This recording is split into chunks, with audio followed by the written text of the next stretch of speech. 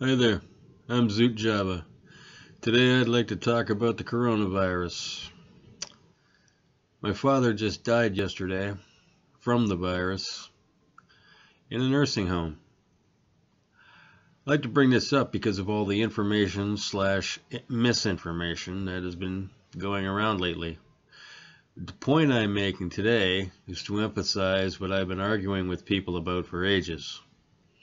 I saw that Justin Trudeau said that after reading a report on the military's findings of 5 long-term care homes in the Toronto area, where they had been helping out for the past month, made him both sad and angry. The report made allegations of many types of dangerous and unhygienic behavior since they've been providing assistance since April 28th. The allegations include aggressive behavior and inappropriate transfers. Another facility allegedly had forceful eating and fecal contamination. Yet another had medication reported as given, but not actually given. Soiled diapers on patients, not in proper sitting position when eating, staff reusing gloves or not washing hands between resident interactions. The presence of insects such as cockroaches and ants. Premier Doug Ford of Ontario was quoted as saying that it was so disturbing, it was the worst, most heart-wrenching report I have ever read in my entire life. Staff at one facility also displayed a general culture of fear to use supplies because they cost money. Ford said he would consider a full public inquiry because everything's on the table. I'm not ruling out anything after reading this. Ford has said that the long-term care system was broken during this coronavirus crisis, yet has not yet come up with a plan on how to address the problems. He said that Ontario will need help from the federal government in order to make substantive changes to the system. The Ontario Nurses Association President Vicky McKenna said that they've been elevating their concerns about a growing number of long-term care homes for quite some time now. My take on this, as I mentioned earlier, this has been something I've had heated discussions with people before on many levels. When you have areas such as this, with the long-term care homes, or teachers, or just about anything, it comes down to money. Because everything does. If you don't pay people enough to work at the jobs, then you wind up taking what you get. You can't be picky when there's nobody to pick from. I've heard of people complaining about teachers in certain areas. But if you don't pay enough to entice the best, you simply cannot attract the best. You wind up with whoever shows up for the job being hired. It's the same with the homes. They can only employ whoever shows up for the job. I spoke to my son about this before, because he coaches his son's hockey team.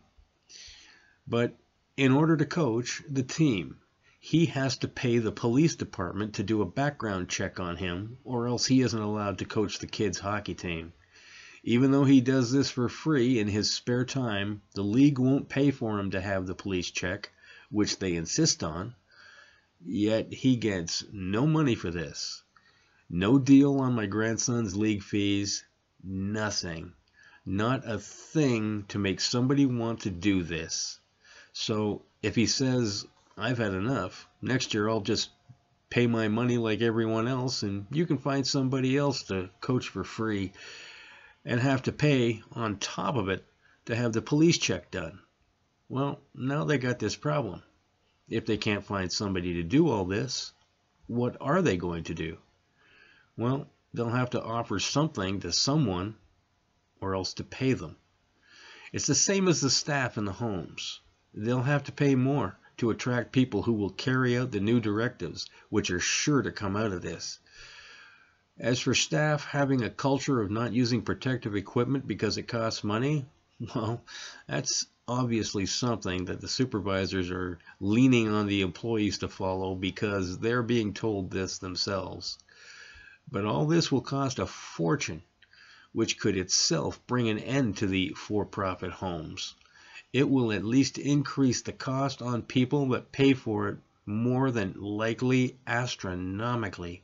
You can't simply say these are the new rules to follow or else without some reasonable, and I stress reasonable, method of improving the ways that this can be achieved. I worked at a factory who would come out with new rules because things cost too much, but the rules always broke down because they just weren't feasible. The Prime Minister should realize that we simply can't afford to keep paying for the rest of the world when we have problems like this involving the taxpayers who built this country living in neglect. He constantly harps on Canadians are this and Canadians are that, but Canadians should have the right to live out the end of their lives in dignity. He has got to stop letting people into this country because they claim refugee status, simply because we can't afford to help out the rest of the world and pay for their problems any longer. We have problems of our own, and they are becoming increasingly more and more expensive. What the Prime Minister doesn't realize is that most of the Canadians that he includes himself among are nothing like him. He's never lived the lives that most Canadians have. Something that he neglects to say is that Canadians are not all rich. He grew up living the life of a millionaire, born into money and privilege. He knows nothing of the struggle that Canadians have to live on a daily basis. This is why he finds it easy to simply give tens of millions of dollars of hard-working Canadians money to people in other countries so that he can feel good about himself and to prove to the useless United Nations why they should have him as their head, because that really is what he's after. Especially now, when the government has put so many of their own people, and by own people, I mean Canadian citizens.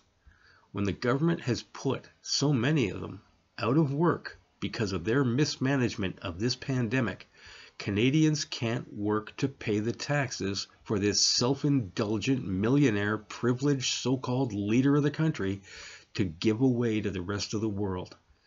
Just like $27 million given away to South America for their refugees just the other day. This is a luxury for a rich country with no national debt to feel benevolent enough to give away. The report on the 5 long-term care facilities are proof that we can no longer afford to do this. The rest of the world is going to have to begin learning to deal with their own problems, as well as their people. We can't pay for them or take in their people any longer, at least until these issues are dealt with regarding our own people first and foremost, and then to eliminate our national debt. Only then can we even entertain the thought of helping out other people and other countries. If people think that we should be paying for other people and other countries, then they are free to donate to them after they pay their taxes. Now for the part you've all been waiting for, my bad joke. I looked at the obituaries the other day and found out something very strange. People die in alphabetical order. Anyways, don't forget to like and subscribe because it really helps me out. Hit the bell for notifications of all of my words of wisdom. Share my content on all your social media because I get censored by all the usual suspects.